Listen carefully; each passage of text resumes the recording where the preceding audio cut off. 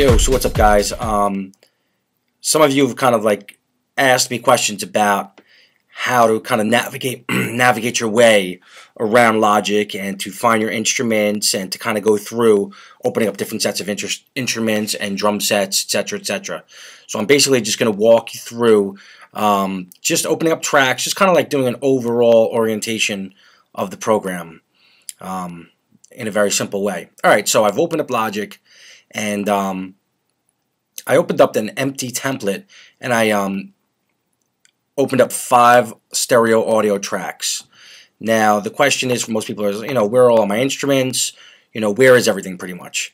All right, first of all, let me just point out at the bottom of the arrange window, which is your main production screen, you have several buttons at the bottom. You have the mixer button, so I click on that, and that opens up the tracks that you have on your arrange screen, but in the mixer flow. So you can basically see all the parameters, the effects rooted, etc., etc. Let me close that now. Then you have the sample editor.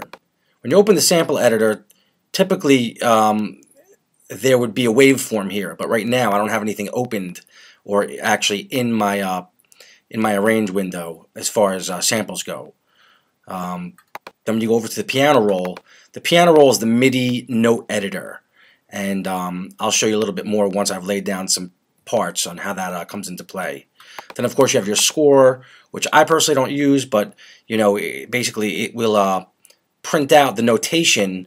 If your computer's connected to a printer, obviously, you can print out the notation of the events that you've recorded. And then you have the hyper editor, which gives you advanced functions, creating different patterns and volume changes without using automation.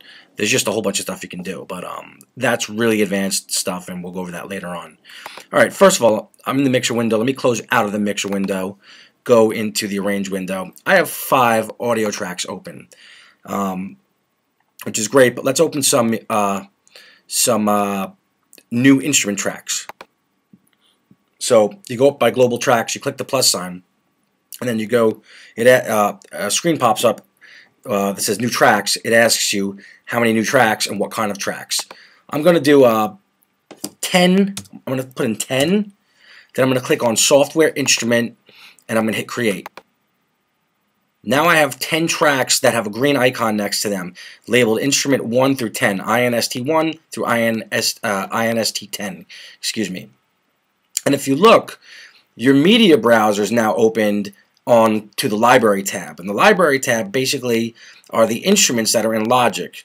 As you change the sounds on your instrument channel, you'll see the corresponding sounds change in the library, in your library.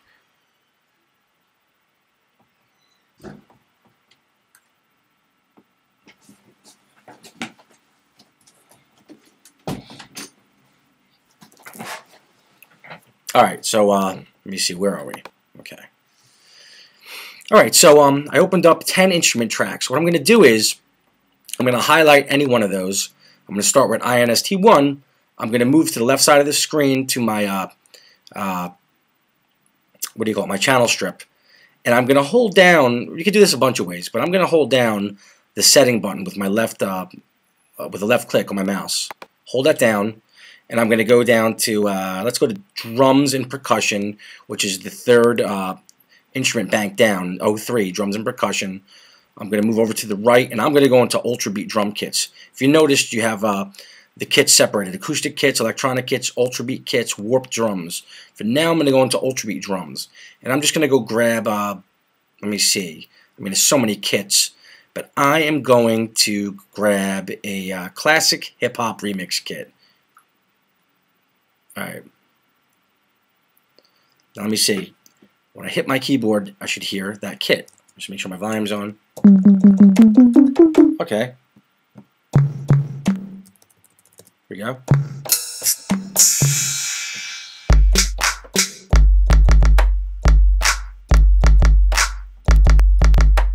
Alright, what I'm going to do is, now that I have that kit opened, I'm going to lay down a little pattern. I'm going to set my BPM to like 102. Let me see, like 102 is like a good tempo, I think. And I'm going to lay down the kick pattern. Actually, let me do the clap first. Alright, so I hit record.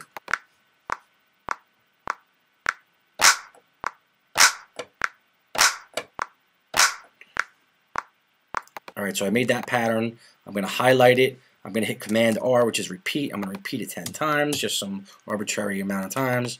And I'm going to highlight the whole track now. Go up to the left side of my screen to the quantize button. Hold that down and go to 1/16. Go back to the beginning, press play. Alright, now the reason why I only recorded the clap and I didn't do a kick and clap together is I'm going to now, once I have that same track highlighted, I'm going to go to the top of the screen. I'm going to hit New Track with Duplicate Setting, which is next to the plus sign, to the right of that, under Global Tracks. I'm going to hit that button 2 more times because I'm going to use the same kit, 3 separate channels, but the same kit. So when I want to mix the kick separate from the clap, I can have its own independent EQ settings, independent compressor settings, etc., etc. I could do a hi-hat channel. It's the same instrument. Basically, it duplicates it as many times as you want it to. So I'll go underneath the clap track. Next track, I'll put a kick. I'll hit record. It'll count. It'll count down. 3, 2, 1.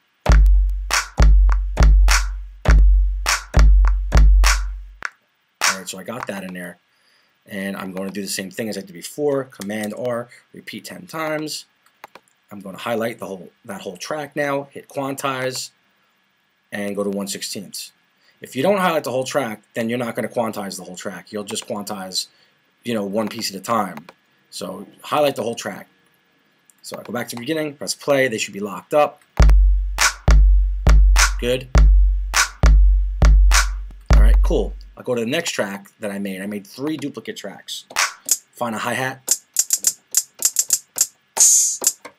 and I will hit record. 2, 3, 4.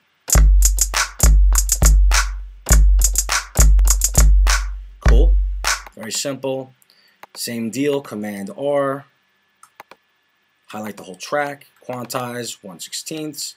The quantizing we'll get into later with the each variation of the quantize strength and setting. But right now, 1/16 is very useful for electronic music.